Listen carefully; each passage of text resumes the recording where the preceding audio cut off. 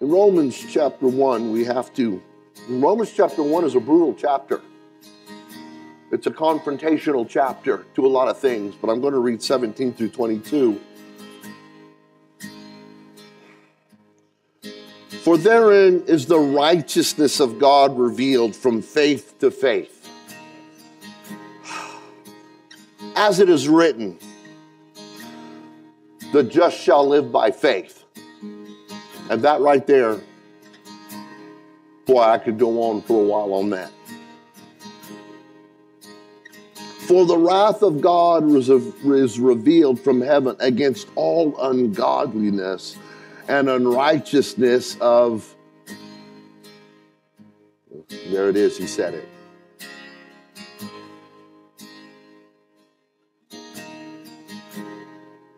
The qualifying nature of this is that Paul's talking to people that have a relationship with God. I had a pastor friend of mine make a comment one time because someone said, told him, man, you're friends with so-and-so, so that must make you. And he said, hold on a minute. There's all kinds of friends. There's a phrase that came out, probably about 20 years ago called frenemies. Anybody know what I'm talking about? All kinds of friends. So anyway, let me continue here so that I don't keep you past noon. Thank you, Brother Christian. I appreciate that. Who hold the truth in unrighteousness. Oh, church, God, that can't be you and I. I can't hold the truth in unrighteousness. I can't have the truth and be unrighteous. But is that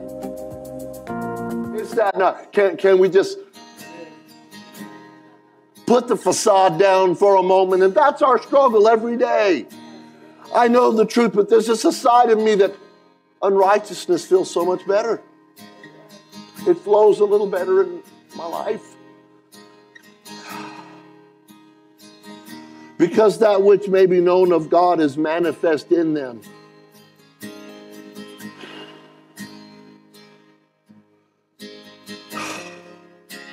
For God hath showed it unto them. For the invisible things of him from the creation of the world are clearly seen, being understood by the things that are made, even his eternal power and Godhead. This next short phrase is very important. So that they are without excuse. And this is the point. Because that when they knew God, they glorified him not as God, neither were thankful, but became vain in their imaginations, and their foolish heart was darkened. Professing themselves to be wise, they became fools.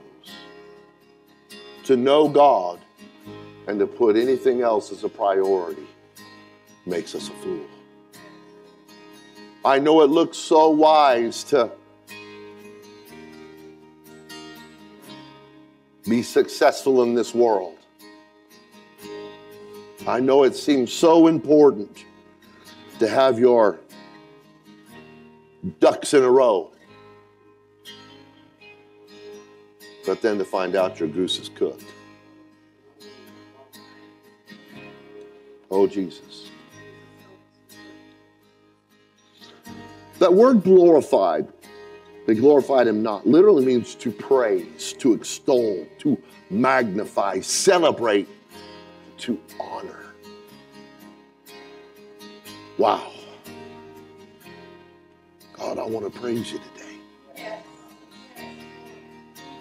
God, I want to extol you. In other words, I want you to be the focus of anything that I give it. I want you to be the culmination of what's important. The word magnify is tricky because can we really make God bigger?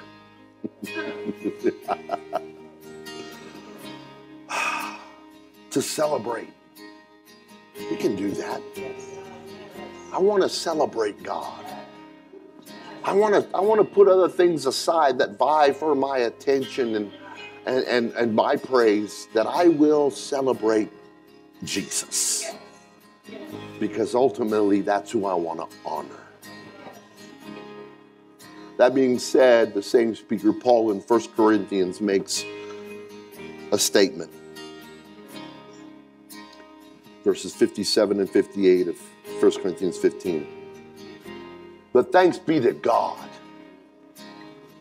Look, I'll be honest with you. It's easy to, man, I'm thankful that I got a car that's so far has started every time. And that has helped me daily, but nothing's helped me more than God. But isn't it so natural just to, I'm thankful for my house and my car and this, that, and we give all that honor and extolation, and we neglect God.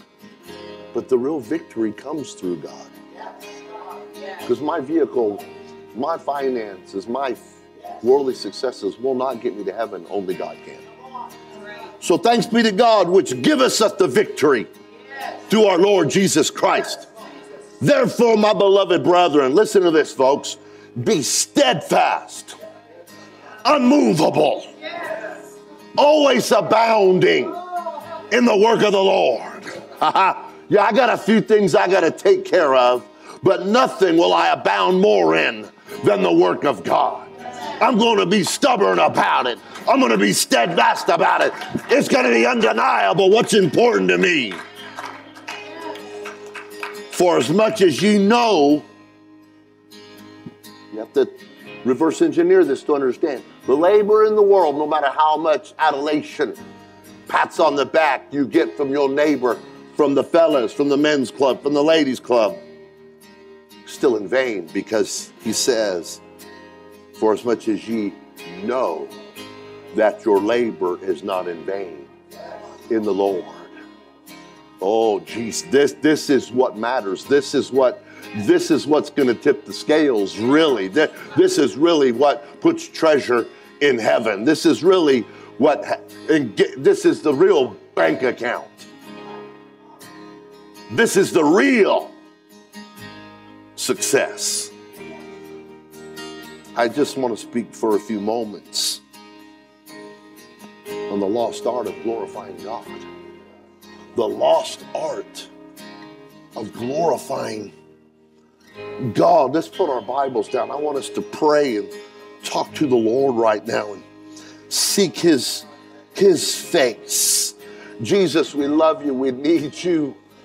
We want to glorify you, God, but sometimes we seem so caught up in the things of this world and the things of our life that we lay aside what's so vitally and eternally important and give our attention to the things that will pass like a season. Lord, help us. Give us focus this morning and allow me to bring forth your word with clarity to the precious saints of God that are here in this church today and those online. And everybody said, in Jesus' name. God bless you. You can be seated. There's a portion of scripture in 1 Kings. It's two verses that kind of sneak by. 1 Kings chapter 12, 28 through 30. Whereupon the king took counsel. Notice it's a king and counsel. And made 2 calves of gold. Listen to me, folks. And said unto them, it is too much for you to go up to Jerusalem. You ever notice the world wants to tell you what's too much when it comes to God? But it'll never put restraints on the world. Listen to me now, folks. Behold thy gods. He's telling it. Behold thy God. I'm going to tell you who your God is. O Israel, which brought thee up out of the land of Egypt. These golden calves. Look at this guy. And he set one in Bethel. Oh, what? You're going to set one in the house of God? You got to be careful that your true worship, though you're physically here, you're mentally there. You're socially here, but you're mentally there. And he set one in Bethel, and he put the other, he put in Dan. And this thing became a sin. Old Testament using the word sin, yes. For the people went to worship before the one, even unto Dan.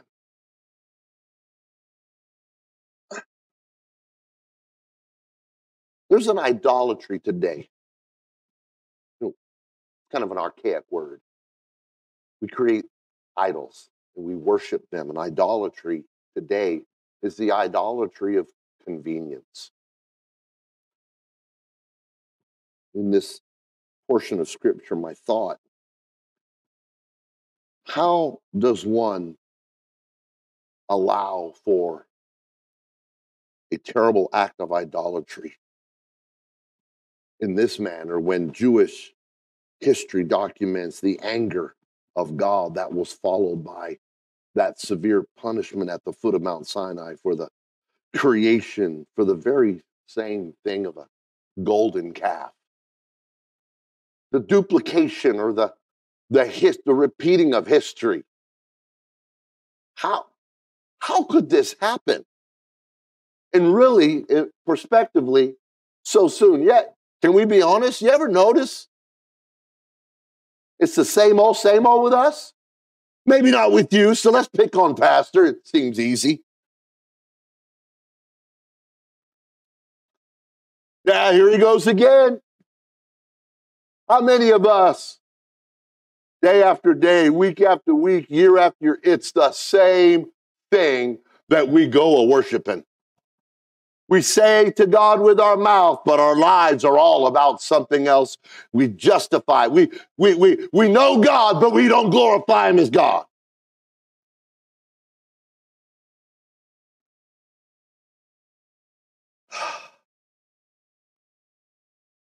It's the old saying, and it really applies here, that if we don't learn from history, we are bound to repeat it.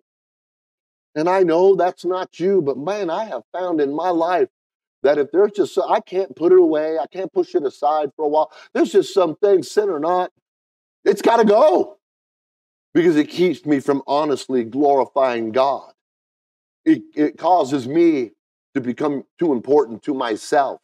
It causes me to become and to place things more important than my Savior, who really gives me the victory. See, because it wants to tell me that my victories be successful here and that everybody knows who I am or everybody thinks that I'm some great thing. And I'm actually trying to vie for attention that belongs to my Savior. Behold thy gods, O Israel, which brought thee up out of the land of Egypt. When you compare that narrative in Exodus, it says, and they received them at their hand. They were willing to give all their fine gold. It's funny what you'll give all your gold to.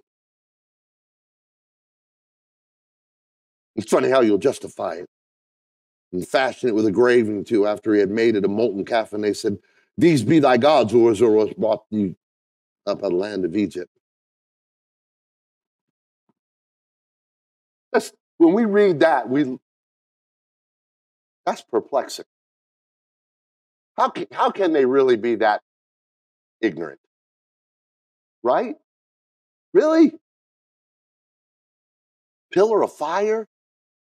Cloud? You just watched a bunch of people drowned, and all of a sudden, the man of God's gone for a few minutes. He's up on a mountain conversing with God. And in a matter of moments, you go from living for God to dancing and prancing around metal image. Because there'll be a pile of currency and the image of something that you really do love and not a golden calf. You have to understand the region where they're at and what that led to over there. I'm not going to get into that today. How do you find yourselves falling into blatant idolatry again? There are many answers to this question, but there is one answer that stands out in relation to the context of this story.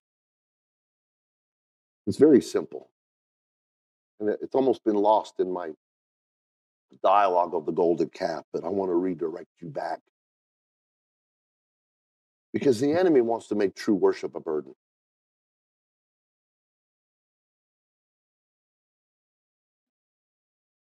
It's very simple. The king wanted to get his nation to remain in their lands and not go to Jerusalem. I don't want you to go and really worship. Let me make it more convenient for you. Let me make it easier on your pocketbook. Let me make it easier on your social status. Let's make it easier on your conscience. The Bible talks about a seared conscience. The enemy wants to sear your conscience, your conviction. He wants it to be confused and, oh, you're condemning me. No, you need to allow conviction to do its work. Are you hear what I'm saying?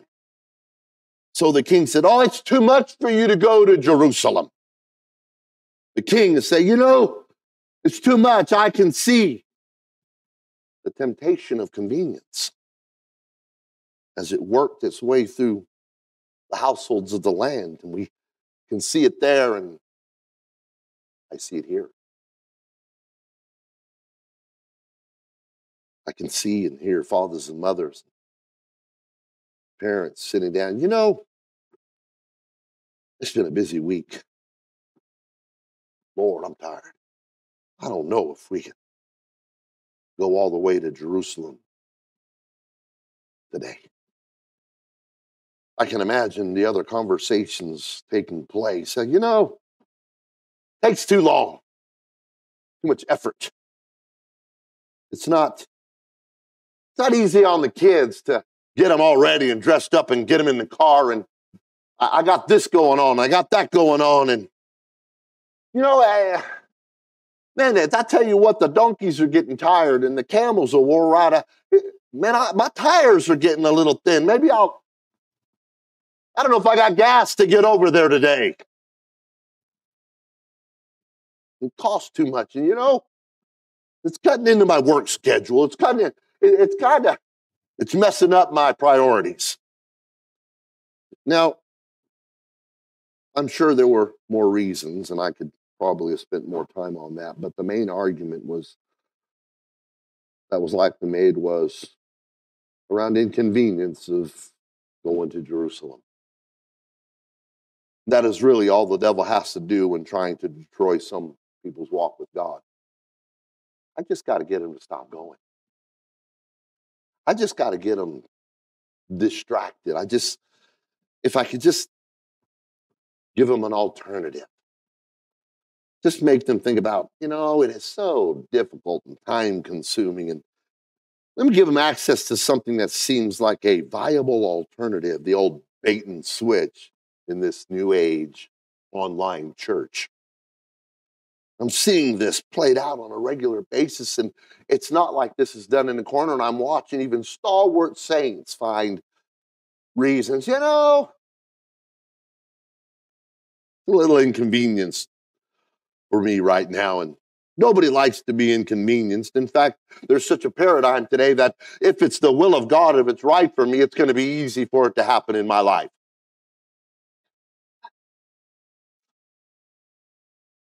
When it comes to jobs, wait, you wanted me to show up on time? I don't know, did it say that in the job description?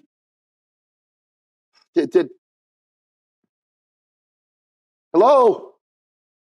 I came to school. What, now you want me to actually sit here and learn something? Look, you're stretching it now, pal.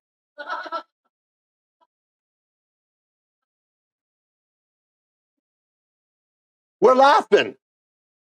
But this paradigm is very real. Come on, folks. You go sit down in a restaurant, you want the waiter to actually wait, not look at you like, what, you want me to bring you food?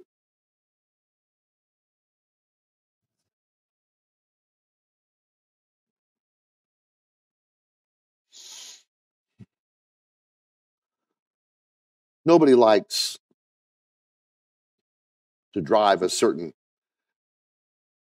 distance to church, even though they've got no problem driving several hours to the beach or to the mountain or to a place that fits their leisure category. Nobody likes to drive all church, but it's a steakhouse across town. If it's Jump City for the kids, if it's that fishing hole, that hunting spot. The idea of inconvenience is that it causes you to devalue the purpose of a pursuit.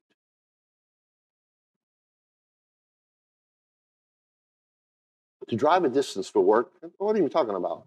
You need a job. You better get there. I don't care how far you got to drive. And I don't care what time they tell you to be. You need to be there. School, get up and be on time. That's a priority. Eat, you got to eat. Get out. You need that food in a timely fashion. I got to get back to work. We'll go and drive distances for school, eating, shopping, activities, etc. It's acceptable, but God needs to make serving him a little bit more convenient. I ain't got time to get up on a Sunday and get over to the house of God today. And what, now you want me there in time for prayer? Come on.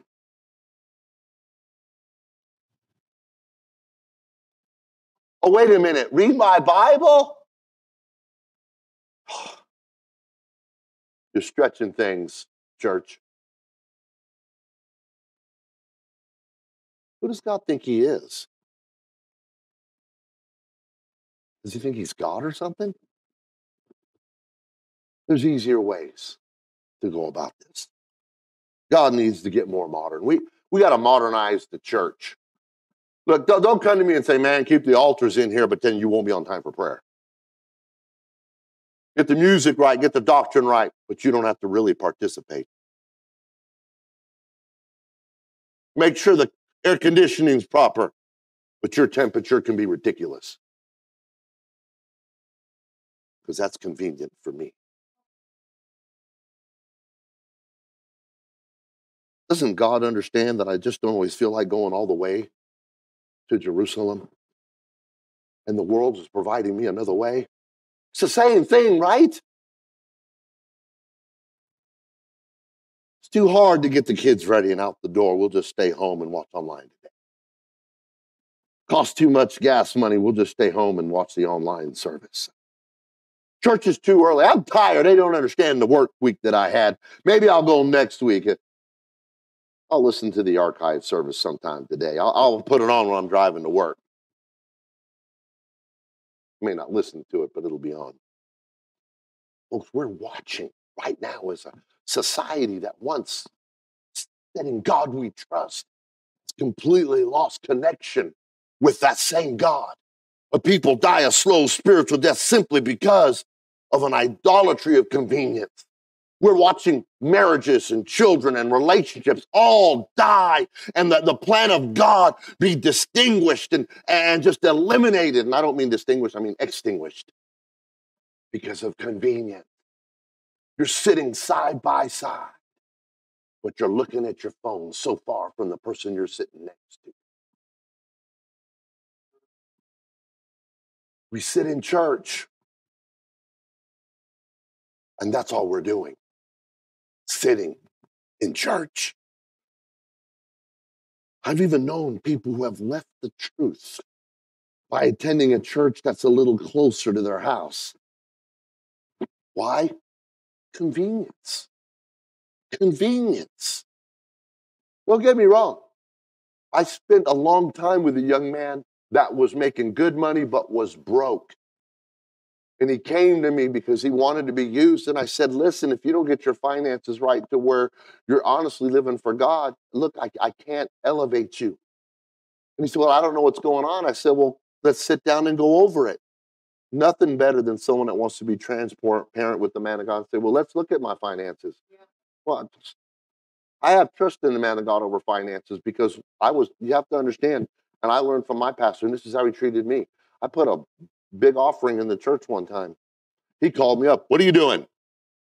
You don't hear that much anymore today. That's too much for you. and he went down what tithe and offering was. He says, and I said, no. I received some money or something. And it is, okay. What man of God calls you and say you're giving too much? None. You go ahead. You can try me and drop that big old check. I'll be calling you.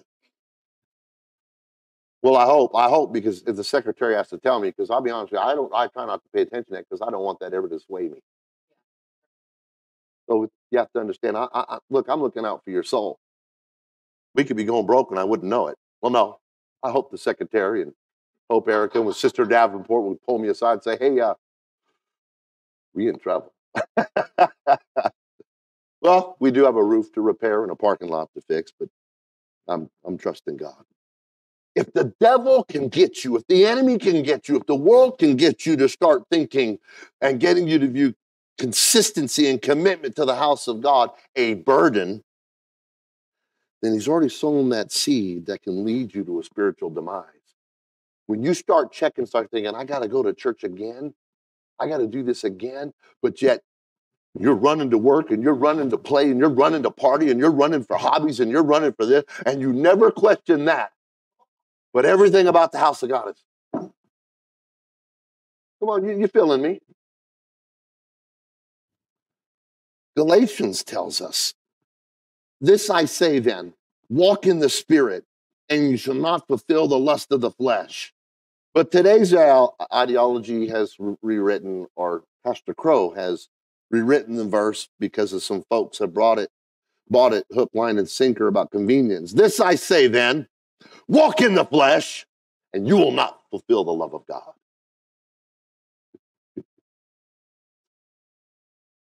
Some people struggle, well, God in this and God in that. You are walking in your flesh. You're wanting so much from God. Walk in the Spirit if you want to get there. But you're living at the altar of convenience. In other words, we're that big baby I talked about on Wednesday. Got that great big ball, that big old lollipop. You see what I'm talking about? Everything's about you. And we know God, but we've stopped glorifying him as God. God is all about order. Why are things so sideways? Our world is out of order. It's taking man and woman and they're trying to blend it like there's no difference. It's confusing our children. It's confusing everything. It's just more convenient to stop telling them about science and stop preaching about biology.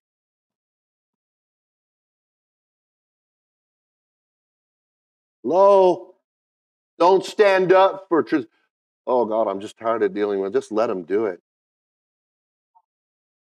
And the church has become almost anemic to just get along with convenience.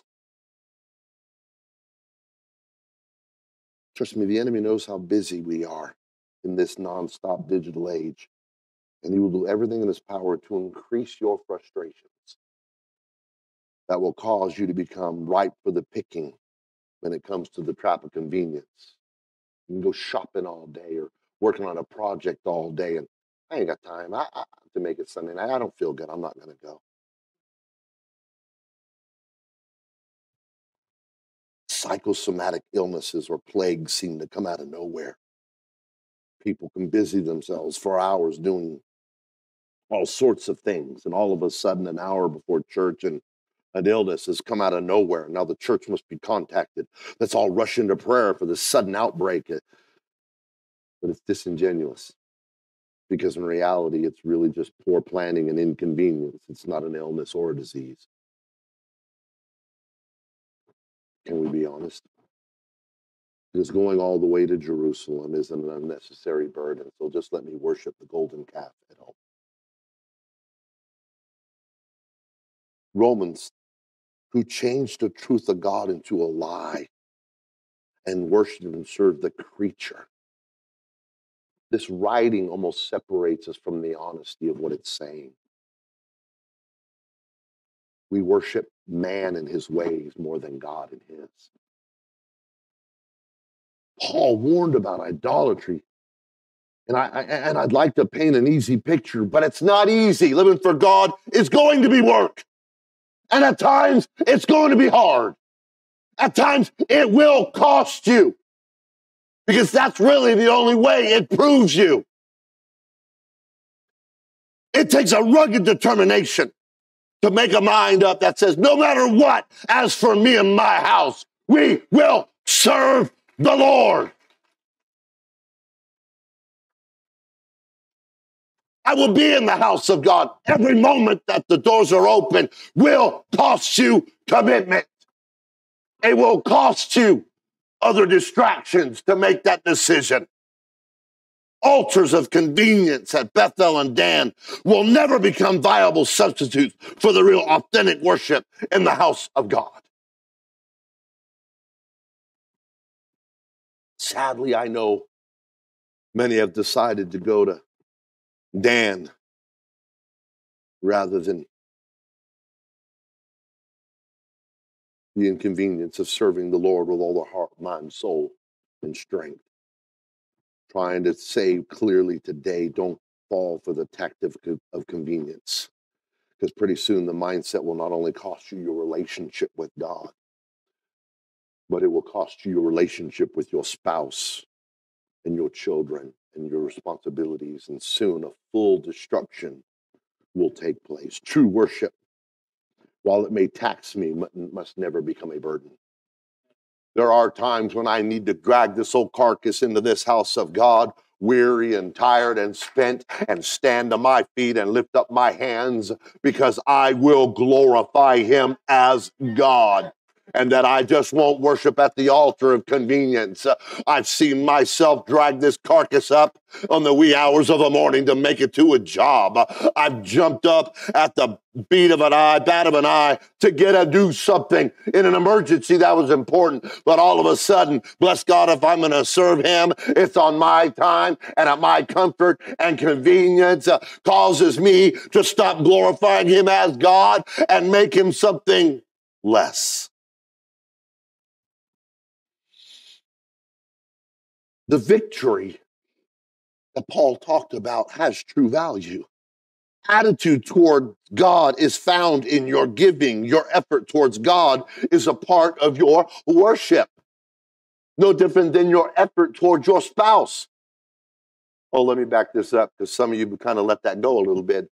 Your effort for your spouse before they were your spouse. Because you could talk for hours. Now y'all can't talk for 5 minutes without fighting. Because the bottom line is the world is confusing things. Can I meddle a little bit here? I'm going to say something, ladies. I don't care what the world's telling you. Your man wants to be married to a lady. Hey, fellas. And your lady wants to be married to a man. The last thing a guy will argue, fuss, and fight with his buddies, but he didn't want to with his wife. Check yourself before you wreck yourself, lady. Ain't no man liking a woman that acts masculine. That whole ghetto stuff, it may be cute in the music videos, but it sucks in the house. Hey, guys, that effeminacy out there, and maybe all cutesy for commercials and all that other bullcorn, but ain't no woman here wanting an effeminate guy when there's a knock at the door.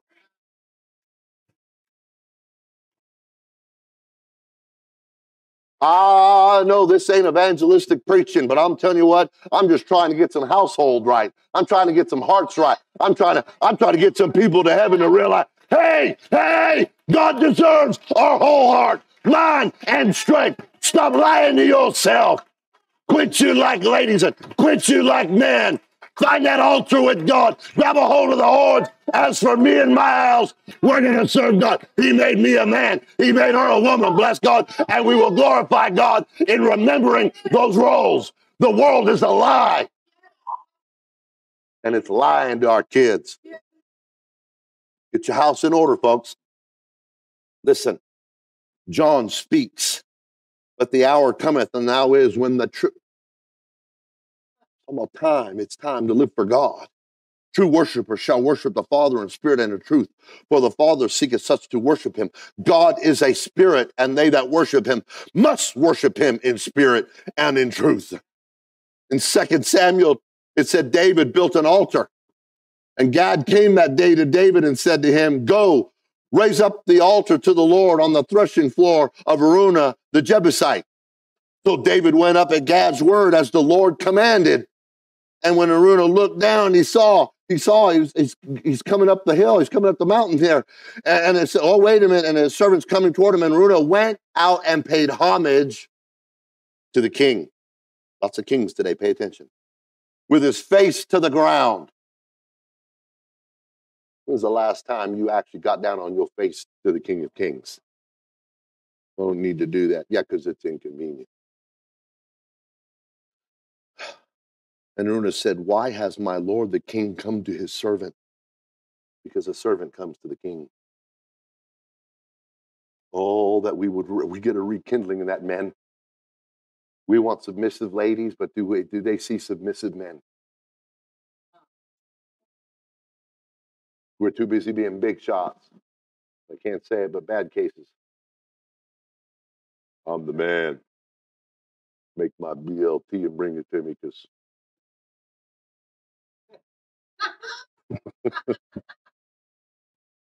however y'all act at the house, I don't know. I was raised up in the era of Clint Eastwood, John Wayne, and I don't know. Whatever makes you feel macho. God isn't saving macho. You ain't going to make it.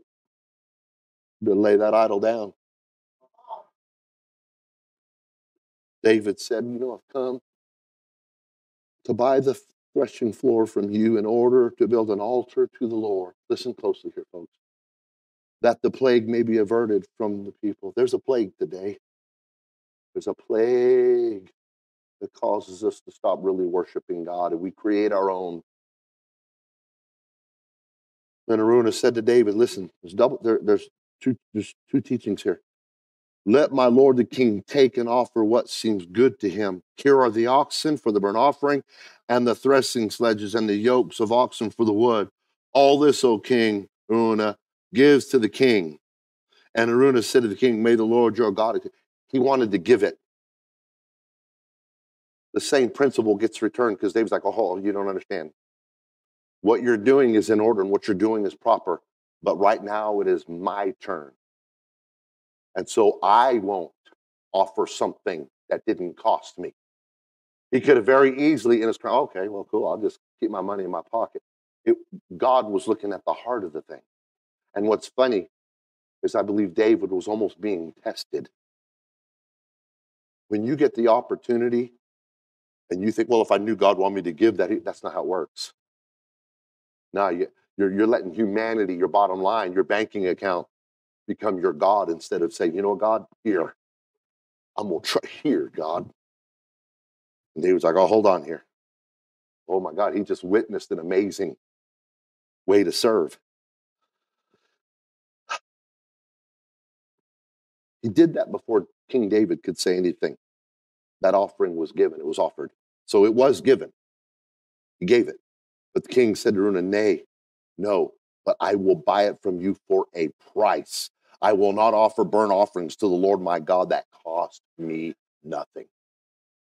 Let me just dispel that whole idea.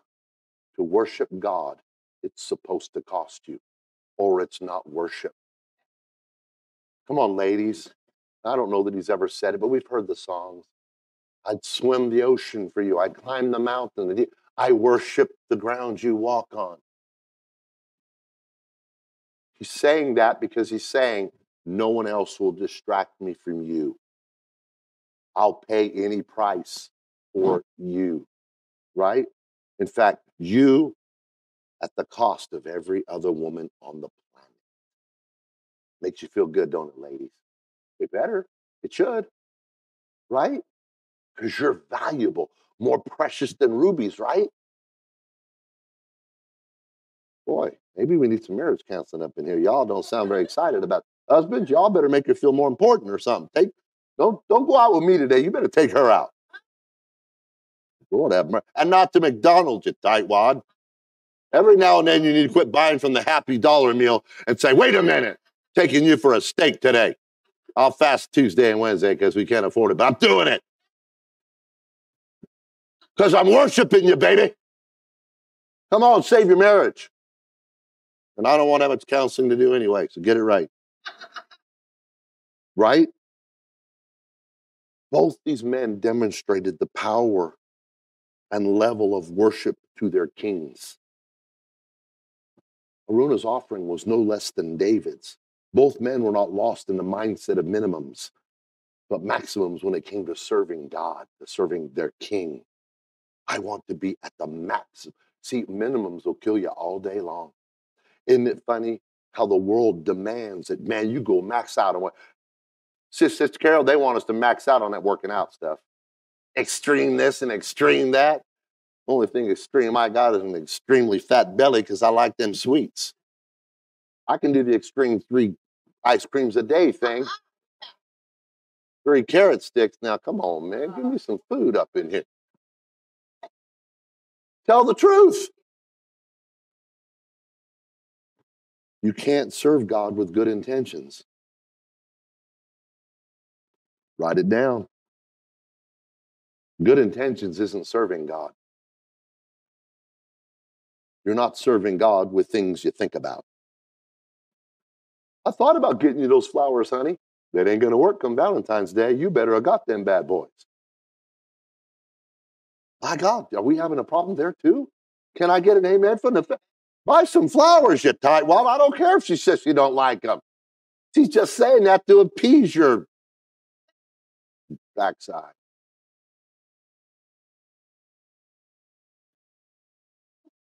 Make them feel special. If not, maybe you are special ed and you need some counseling. It's not worship if it doesn't cost anything. It's not a priority if it doesn't preempt everything else in your life. There's got to be something about God that, oh, no. You're not going to win. You're not taking my money. You're not taking my time. God gets that. You're not getting, oh, no. As for me, me first. I lead in my house. We're going to serve the Lord. My house is going to serve the Lord. My house is going to be a house of God. What we do in there, what we watch in there, how we speak, it transfers not just to me, but my house. Why? Because it's all His. Otherwise, what are we doing? We're not really glorifying Him as God because He's God at church, but not God in my house. I'm God here. You have to understand the point and purpose of the pursuit of God. It's not a matter of inconvenience. It's not a matter of what tries to hinder you. It's a matter of I'm going to pursue God because He's God, no matter what's trying to distract me from letting Him be God. Your God is proven by what you serve, not what you say, by what you make a priority. You cannot call it worship if it's always done out of convenience, because it is about territory. Ownership of time, talents, and treasures. The enemy wants you as territory. Choose you this day who you'll serve. You can't worship at the foot of the golden calf all week long at the world and turn around one day a week and tune in on the couch to a church service and call it living for God. Or showing up for one service a week and then not praying, not reading. The devil's a liar. You have to understand he's offering, you don't need to. It's inconvenient. Get up 5 minutes before you got to leave, grab a cup of coffee and head to work. And you'll see God Wednesday night, maybe. Is that not where the world's at today? Don't think it's not by design. The enemy knows what it is to get you out of really serving God. And while you have to choose this day who you're going to serve, your priorities have already declared it. And the enemy of your soul is screaming at the top of his lungs. It's too much of a burden to go to Jerusalem. It's too much of a burden to go to church. It's too much of a burden to tell your boss no. It's too much of a burden to say, okay, I'm going to work here and do this, but I'm going to look for something that allows me to serve the God that I choose. Too much trouble to make church and the kingdom of God a priority. Because that, when they knew not God, they glorified Him not. I talked about Caleb earlier, and I want to show you something. How many times have we heard that phrase preached? Give me this mountain. How many times have we centered on the vigorous desire of an aged Caleb who, after 40 years of wandering in the wilderness, confronted Joshua regarding Moses' promise that Caleb should receive the mountain region of Hebron. I heard it quite a bit. I think I preached it about 3-4 months ago. Right? But what if that mountain was more than a mountain? I'm not going to be much longer. What if the mountain became a stronghold of an enemy or giants? Not because of the land itself, but because of what the land honored or harbored. What do I mean? Really, that's the point, because in Joshua 14, 6-13, the children of Judah came unto Joshua in Gilgal, and Caleb the son of Jephunneh the Kenizzite said unto him, Thou knowest the thing that the Lord said unto Moses, the man of God, concerning me and thee and Kadesh Barnea. 40 years old was I when Moses, the servant of the Lord, sent me from Kadesh Barnea to espy out the land. And I brought him word again as it was in my heart. Nevertheless, my brethren that went up made the heart of the people melt. There's nothing changed. It's the same thing. Some people are melting and backsliding, and some people are staying on fire and living for God. It's the same thing. It's a mirror image of right now, what he's talking about. And he goes on, he says, As yet I am as strong this day as I was the day that Moses sent me, as my strength was then. In other words, I have not allowed the distractions of even those that could not believe to deter me from my faith in God. What he said is 40 years, you're going to be surrounded by backsliders, but if God's your God, you're still going to be on fire no matter what's happened to you. Do you realize that the mountain that Caleb wanted was none other than Hebron? Do you realize the ramifications and the details of what that means? He wasn't just an old man wanting a victory. He wasn't just some guy wanting to pad his life stats to look successful. Look, I got a mountain too, guys. Come on. House, car, wife, mountain. No, it wasn't that. It was bigger than that. It was deeper than that. It was more spiritual than that. What was so important about Hebron? I'm glad you asked. In Genesis 23:2, and Sarah died in Kirjath Arba. The same is Hebron in the land of Canaan. And Abram came to mourn for Sarah and to weep for her.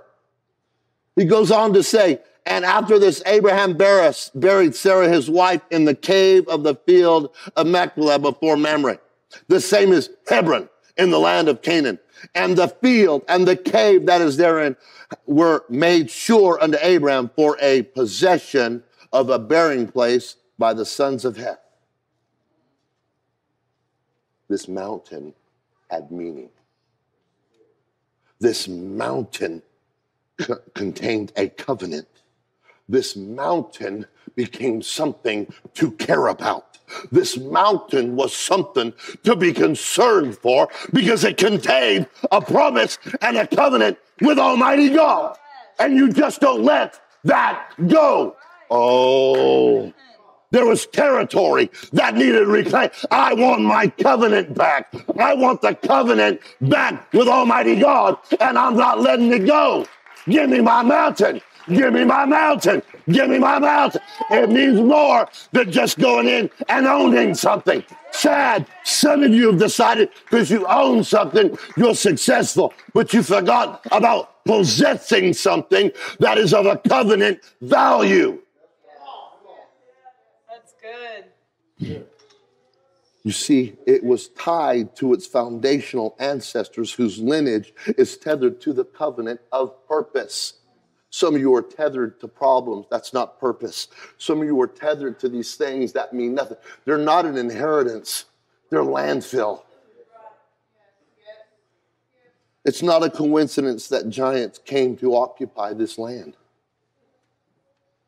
Is this not how strongholds often develop? On the remnants of our past connections? I've always done this. It's a part of me. It's the good old days. It's it's idols. Yes. Amen. Strongholds.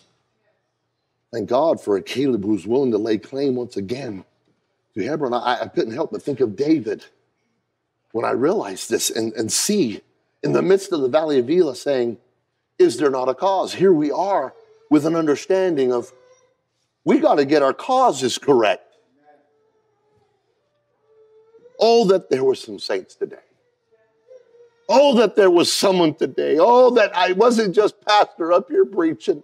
That someone would have got a hold of what I'm talking about today and realized the danger of falling into convenience, and the danger of having possessions but not a covenant, and the dangers of not realizing that there's a cause that is before us. You see, because I know that it's missed, because there's someone here today that if your children don't hear you stand up and say they're a cause, they'll never have one either. You ought to proclaim to your children like David did, is there not a cause? That's why we get up. That's why we get dressed. That's why we're faithful. That's why we go. That's why we pray before we eat. That's why we fast. That's why we read our Bible. That's why I'm on time for prayer. That's why I take having a pastor and a church. And I can't take Hebron serious. It's the covenant that I'm involved in. It's the power and the drawing of glorifying God as God. You don't relegate it to that of social amusements. Oh, Grandpa Caleb. He was laying down a legacy. People were dying, but his grandkids were watching. Yes. Man, Caleb's the oldest man in the camp. Look at my grandpa. He bad. Grandma happy about that. Why? He wanted covenant. He didn't want the mountain so everybody knew he was Caleb. He was Caleb because he wanted the mountain. Oh. He was leaving a legacy of commitment and determination to a covenant to Almighty God. It was worship. I'm giving my life to something bigger. I'm giving my life to something greater.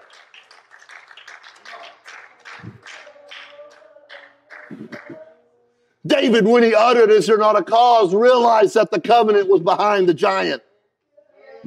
And I'm bringing this to a close. The covenant, the victory was behind your giant. Come on. That very thing that you can't let go. That very thing that you think is a status symbol. It's a giant.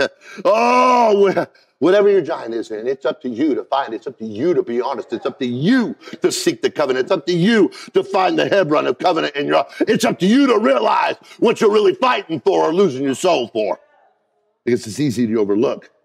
But the giant is merely a distraction from something that was been purchased with blood in the past. 1 Samuel. Now the Philistines gathered together their armies to battle and were gathered together at Shoko. There's a little phrase here, which belongeth to Judah. And those who know your Bible can already preach this message. It belongs to who? Then what's the giant doing on it? Come on. You come and sit in here and you can't stand in praise? Yeah, come on.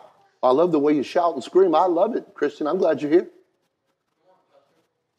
Some of you get so excited about all your little toys and and it consumes you.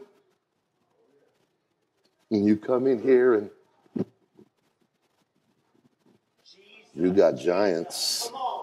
You got giants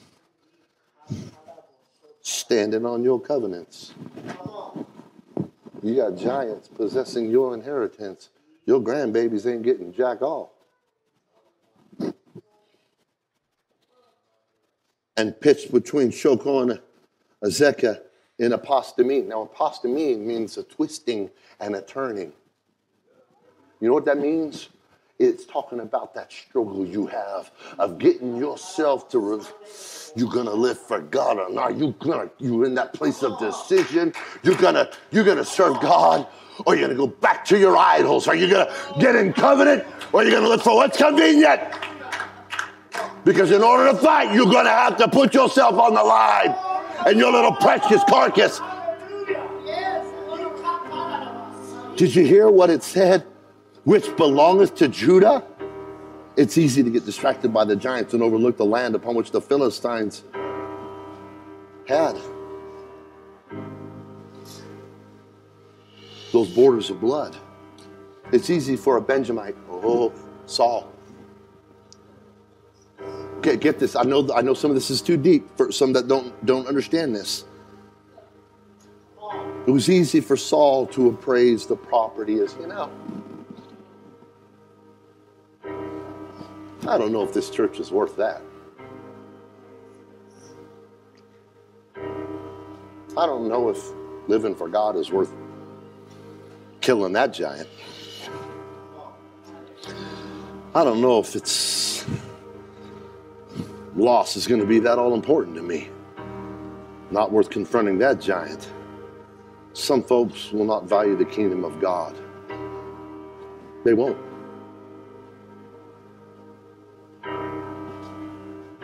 But there's going to be some that say, this territory, this church thing, this is worth giving myself to.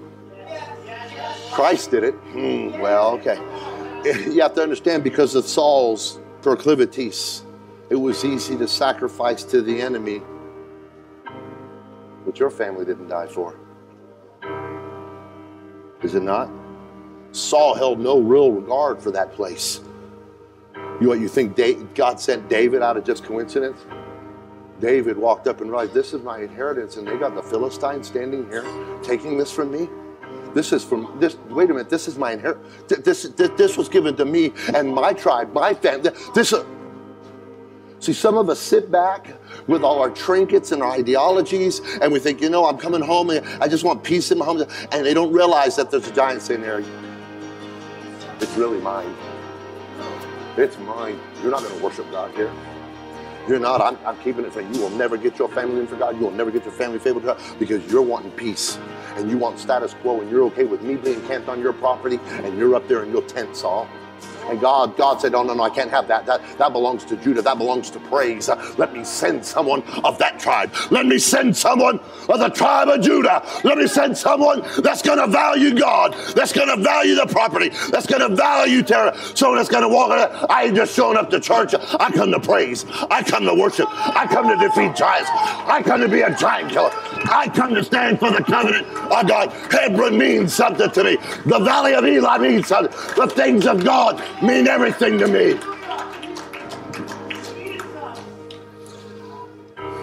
God, Hannah, you better check your lineage against those who talk against the church today. Be careful when someone makes a comment about the church. Find out who they really are. They may have been a former leader, but if they're not sold out, then you don't want to listen to them. I don't care what you used to do. I care about what you care about. I don't care what you used to say. I care what you're saying right now.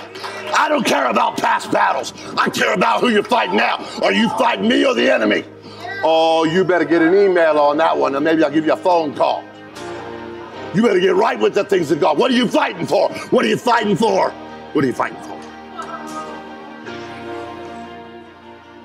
And this young upstart walks in and reestablishes what it means to glorify God as God.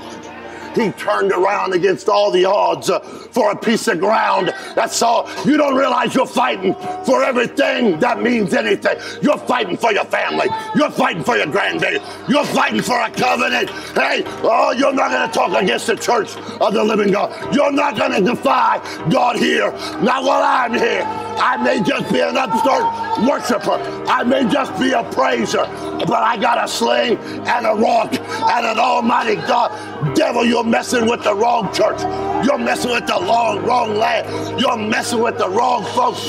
I'm going to glorify God. I'm going to glorify God. Hallelujah.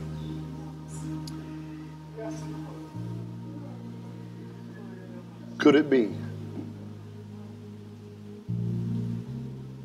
that Saul was willing to let go of what was not his to miss? David shows up.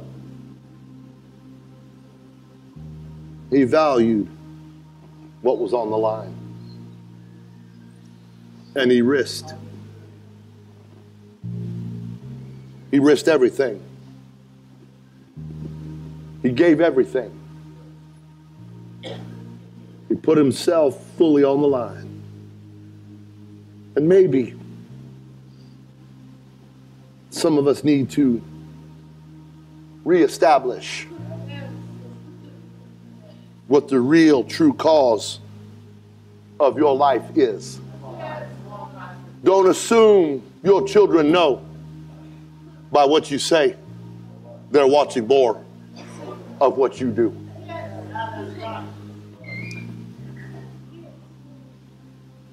Jim Elliot, a missionary whose service to God cost him everything, made a statement that I believe would resound today for those spiritually in tune enough to hear this preacher. He is no fool who gives what he cannot keep to gain what he cannot lose. I'm not losing heaven for anything in this world. There will be no confusion as to who I'm fighting for and what I'm fighting for. Jesus himself said, he who is not with me is against me. It's time some of us made a beeline in the valley of Elah down to the brook and get yourself 5 smooth stones. Fill your bag and load your sling. And start systematically eliminating those giants that are trying to kill the covenant and steal the territory that belongs to you and your children. We are not going to give up the church. We are not going to relinquish the church and what it is. As for me and my house, we will certainly. I'm going to be here when the doors are open. I'm going to find myself something to do. I'm going to be involved in this thing. This is the covenant that gets me to glory, that gets me to victory. And I want to glorify God as God. Let's restore that lost art of glorifying God. Let's talk less of ourselves and more about Him. Amen.